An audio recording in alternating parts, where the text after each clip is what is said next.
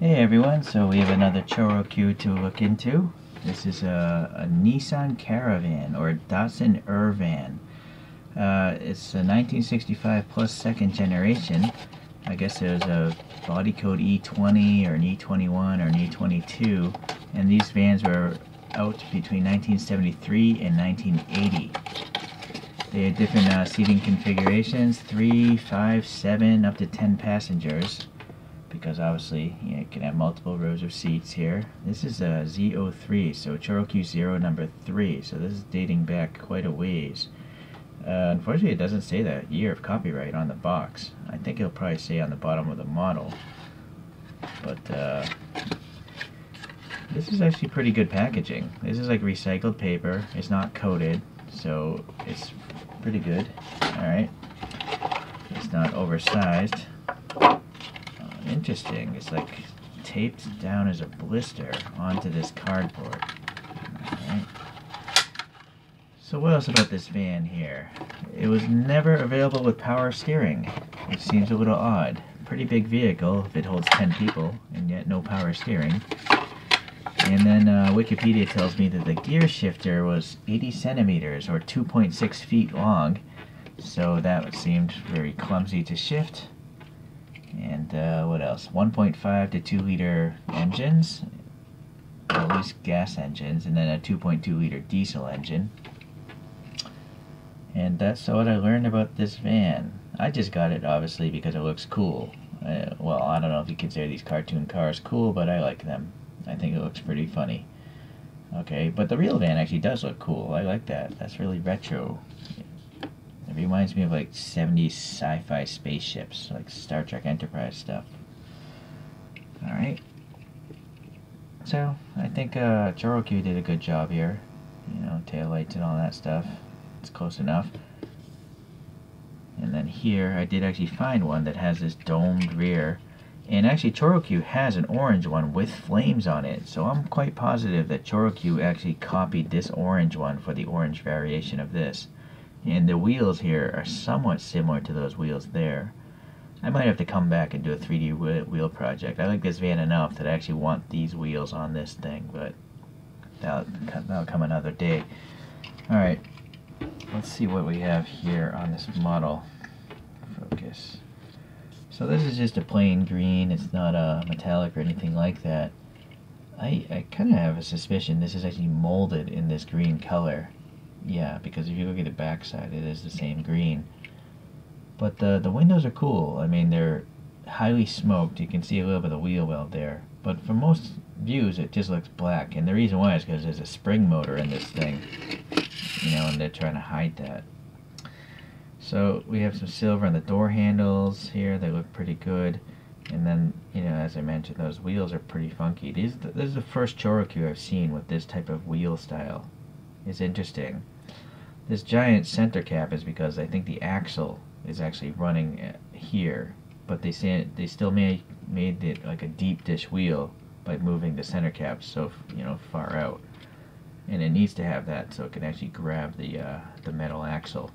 So it's an interesting design. What the heck? Look at that. Those are like side pipes. Really tiny comical side pipes. That's cool. I didn't see that in the packaging. Alright, and then obviously there's a chrome trim bisecting the body, and it's wrapping around the whole vehicle, which is really cool.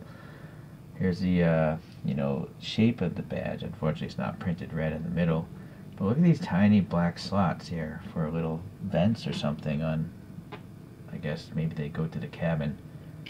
There's a pretty good grille texture. The headlights are just painted silver, but they're painted very nice. I mean, they look like circles, no overrun. Turn signals are painted just as well. Blank license plate, unfortunately. Look at the little chin spoiler. And then, I don't know if that's a separate piece, but there's like a body seam there. The side pretty much looks the same. Some vented detail behind that door. Oh, well, I guess the fuel filler's on this side of the car, or the van. The taillights are actually ribbed. The silver is raised above, you can hear it. So the taillights are printed really nice, and then it just says ChoroQ 0, so they don't write Z-03, this third one. Let's see on the bottom here. They do say 03 here, so that's good. And then this is the production date. Or maybe it's the copyright date. Boy, my screen's so small, I have a hard time reading that. So 2011, the 8th month of 2011. So it's actually not as old as I thought it was going to be. Alright. So I guess maybe ChoroQ Zeros started around the year 2011. Okay. So yeah, very cool.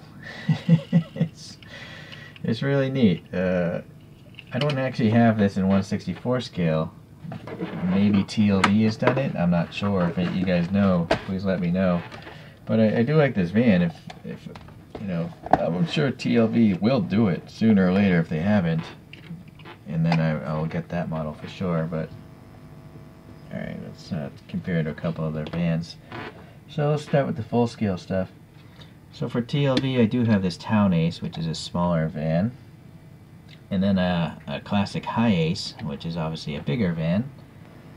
Those would be the closest things I have in 1/64 to this sort of thing.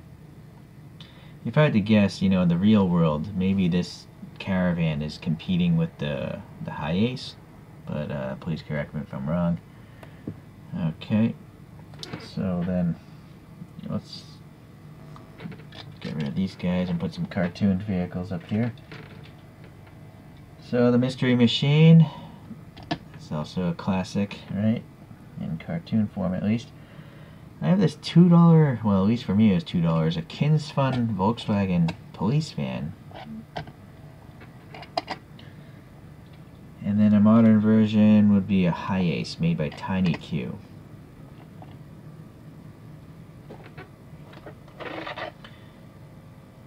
So they're all pretty comical looking, I think, and I like them. Let's go to top view. They should all have, well, I guess the Mystery Machine's a little bit longer than the other ones, but they're all in the same ballpark. They all look like they belong in the same cartoon. Okay, let's get this guy off, let it spin on its own. Got these two little Minions toys. I don't know who made them, but they look pretty good.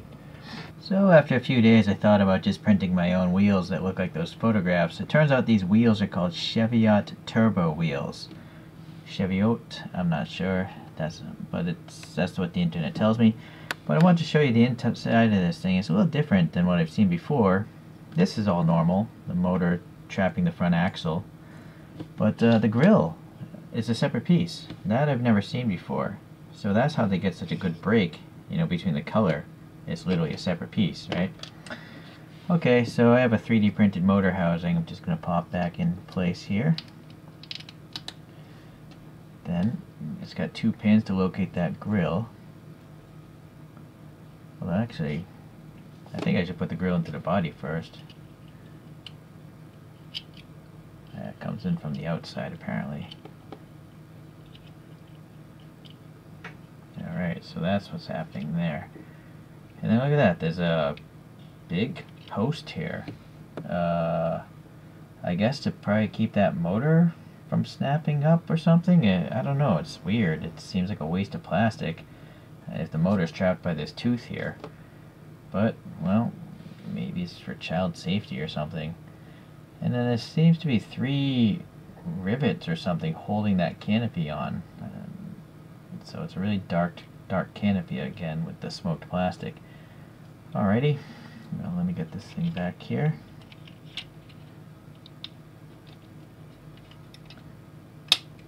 Alright.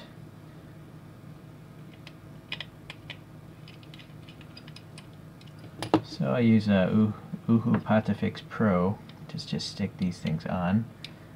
Putty's really easy because you can have the thing steer if you want. Let's make this one steer a little bit.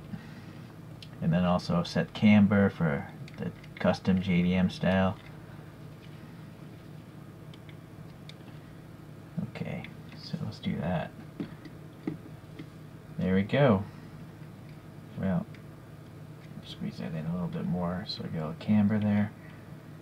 Not really pretty, but pretty from the bottom, but whatever. From the top, you never know.